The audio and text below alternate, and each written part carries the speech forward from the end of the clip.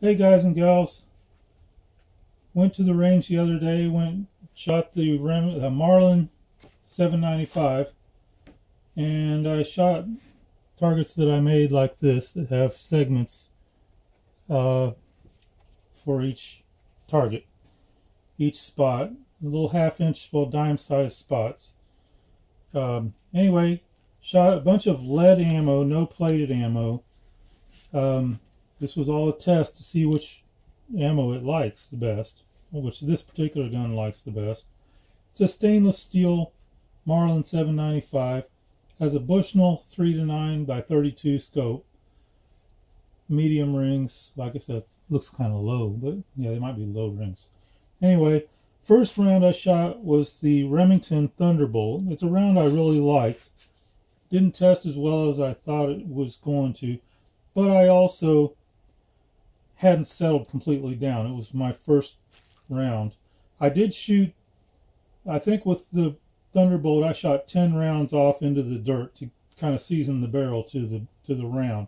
I did that for each round that I shot, for at least the first 6 rounds, and then maybe, or 5 rounds. Maybe after that I started shooting, but I shot 3 targets on each one after that. Anyway, this is what we got with the Remington Thunderbolts. I got a 0.9-inch group at 25 yards with the scope on the bench with the bipod. On the second group, this is half an inch, 0.5, center to center of where the hole is, from the center of the hole to center of the hole. This was a flyer, and I know I jerked it. No excuse, but anyway, I probably could have done better with the Thunderbolts. Represented a little bit better, but I didn't. I might do it again sometime.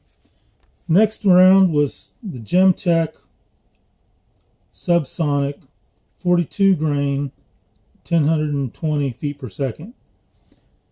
Got a 0.68 group on this one here, which is decent, I think. And over this is 0.46. This is over an inch here.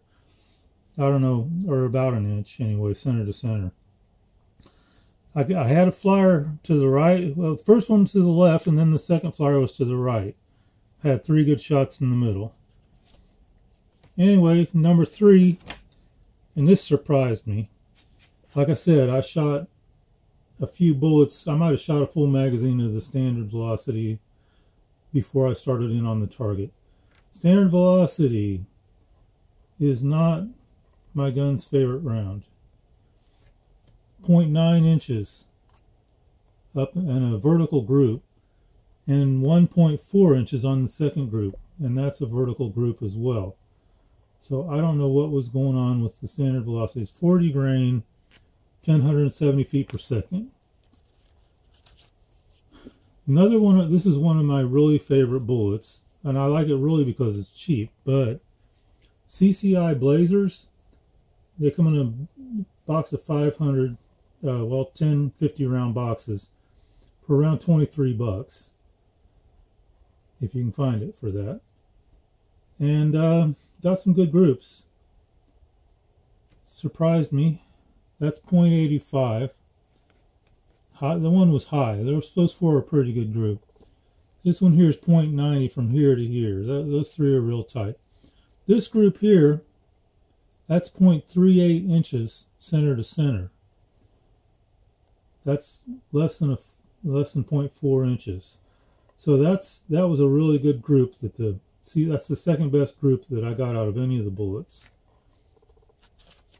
I know some of you guys can shoot better than that, but that's what I did on that day with this gun and this scope. Next, I switched to Federal. And American Eagle is the little box that says American Eagle. It doesn't say Federal on it, but it's made by Federal. And that did okay. 0.97, that's like 1 inch center to center from the 2 farthest holes. 0.58 inches on the farthest holes here, center to center. That's a little over a ½ inch. That's not bad. That's pretty respectable for a really cheap bullet. That did really well, in my opinion. Then going on with Federal, and this is all lead bullets, by the way. Yeah, the Federal American Eagle is 1,260 feet per second. That's a really hot round. 40 grains, 1,260 feet per second. Equal probably to the Thunderbolts, or, you know, that type. Thunderbolts are 1,255 feet per second. Then I went to Ultra Match. This is a box of ammo that I bought. I only bought it because I could get it on a price match at Academy. They price matched Shooter's Guide or something like that online. They matched their price. The price in Academy is $17.99. That's an expensive bullet. I got the online price for like $8.70 or something like that. So that's still expensive, but I wanted to test them. Got one group, you know, of course I shot 5 off target, and then I shot this group of .86. Not that impressive, but then it tightened up to .43 on the second group, which is very good. That's a very good group, .43. And of course it's a lower powered round, 1080, but as you see, all the rounds are low, so it might be actually less power than that, because some of the other bullets in that range were higher, as you'll see here in a minute. Federal HV Match, that's high velocity match. That's 1,200 feet per second, 40 grain lead ammo. That's a good group here. Federal HV Match. That's .36 from here to here, but then I had the one outside the group, which made it .75, 3/4 of an inch from there to there. The middle group was 1 inch, .07 from there to there, center to center. The third group, 0.42 inches, center to center. That's really good. That's one of the better groups. Of course, you know, shooter has something to do with whether they get good groups or not. And I know y'all can get probably some better groups than me. Federal Target, Federal Gold Medal Target did really well too. Well, pretty well. 0.65 inches, 0.52 inches. This small group here, this group of 4, is 0.25 inches center to center. This small group here, this 3 bullets, 0.27 inches. Flyer to the right, flyer to the left. Reminds me of something else. You know, one of the other groups got a flyer to the right and a flyer to the left. Maybe it was my fault. I don't know. This was the best, tightest group and the best shooting round in this gun. Aguila Super Extra Standard Velocity, 38 grain, 1,050 feet per second. And they changed the name. They haven't come out on the shelves yet, but the new name for it is Solid Point, not Super Extra Standard Velocity. Aguila, made in Mexico. Got 0.36 inches on this group here. Come on, focus. Anyway, 0.36. Then 0.45. That's 2 good groups in a row. That's 2 very good groups in a row.